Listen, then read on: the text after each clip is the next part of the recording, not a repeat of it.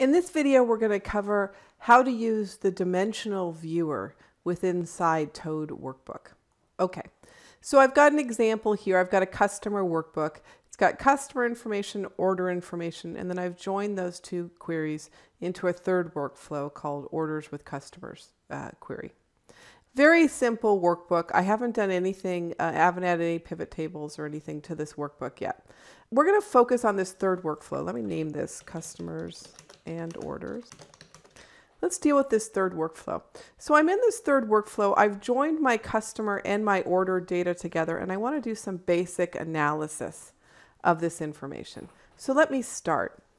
First, one of the ways that I can do a basic analysis, I can do a pivot grid. I can do an output to Excel, but I can also do this item called dimensional view, and this is where we're going to focus today. So when I send up a dimensional view, it's going to open up a dimensional view with all of these fields in it. And so what a dimensional view is, if you think about a star schema, if you're familiar with that at all, it's going to seem very logical to you. It gives me a field list of all my fields available here. It's got them organized by type. So customer ID is a numeric field, whereas customer name is an alpha field. And by dragging these fields onto this workspace, like customer name, I can get a distinct list of the values within this field. So here's all of my distinct list of customer names. And then I could do something like, let's look at the order ID here. I can right mouse click on this order ID and I can choose an aggregate type, how I want it to look at this, this field. And I'm going to want to do a distinct count. And by dragging this order ID into this same workspace here, within this same container, I now have a list or a count of orders by customer. So this is my count of orders by customer. I can rename this column by choosing to rename the column alias, and I can go count, or let me say count of orders right here. So I've got my customer name and my count of orders.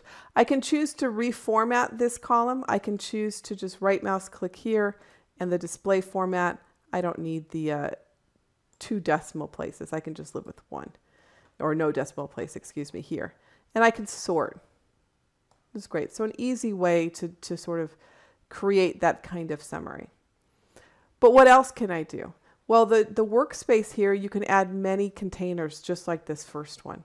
So let's do orders by date. So I'm going to take this date field, and you can see it's already kind of broken it out into its segments. And I'm just going to say by year. So our data only contains 2013. And I'm going to count the number of orders. In 2013, I had 131. And you know what? Every time I drop this in here, I don't want to change the format, and I don't want to change the column alias. So I'm going to take this out, and I'm going to make these changes over here. The column name is going to be count of orders, and the column formatting is going to be 0. And so by making the change over here in the field list, I don't need to change it every time I drag it into a box. It's going to remember that. So here's the count of orders. So let's pull another item into this box here. Let's do the count of items.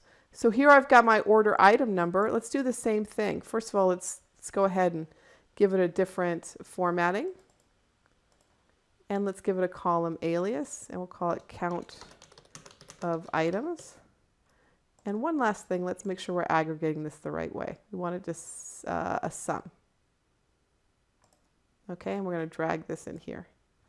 Okay, so I can see with my order date, 2013, I had 131 orders that spanned over 131,472 items. And you know what? I think I do need that, change that format here so that I can use a 1000 separator, make it easier to read, and drop that back in. So now I have 2 boxes out here.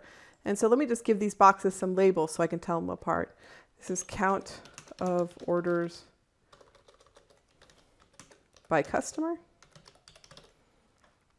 And this is count of orders and items by year here. And I can continue to add these containers into this environment. So for example, let's do it by country.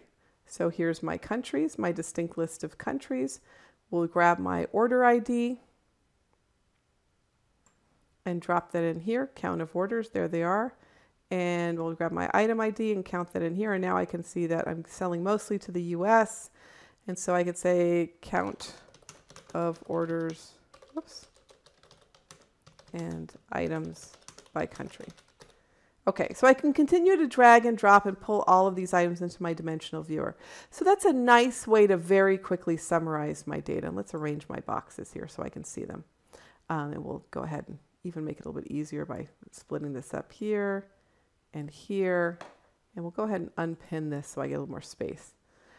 This is great. Now, what if I wanted to apply a filter across all of this? I only wanted to look at a specific warehouse ID, right? So from my warehouse IDs here, from warehouse, let's say 36, how many orders are we fulfilling for what customers, for what countries?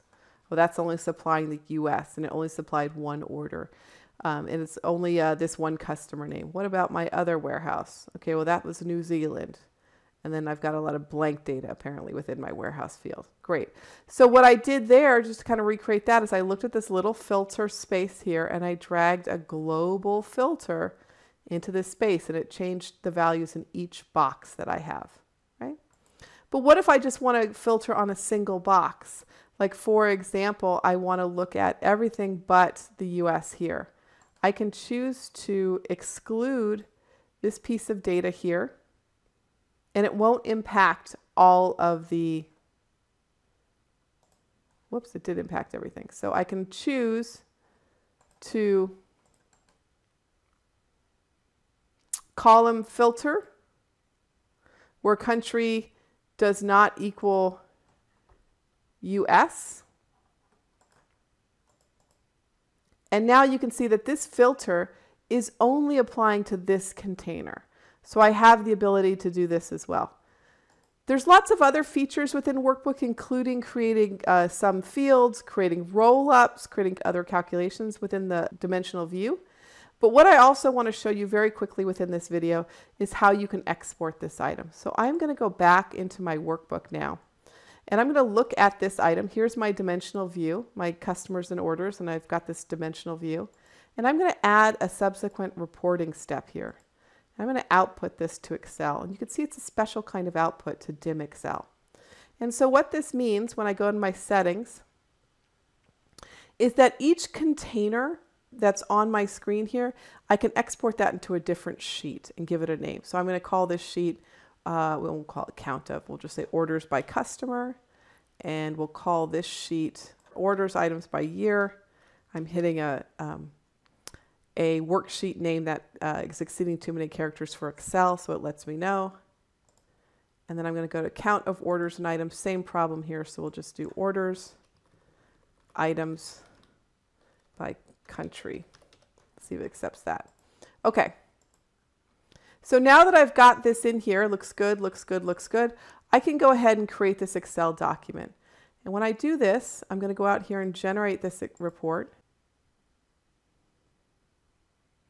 And you're going to see with this one report, I've created a multi-tabbed workbook that creates orders by country, orders by date, and orders by year. All within this one workbook, just with that one export. So dimensional view is a great way to do summarization without having to do a different pivot table for every summary and having to create a different output for every one of those pivot tables. If you'd like to know more about dimensional viewer, the dimensional viewer you see in Workbook is the exact same dimensional viewer that you see in Toad Data Point traditional format. So go check out our videos on the dimensional viewer in Toad Data Point.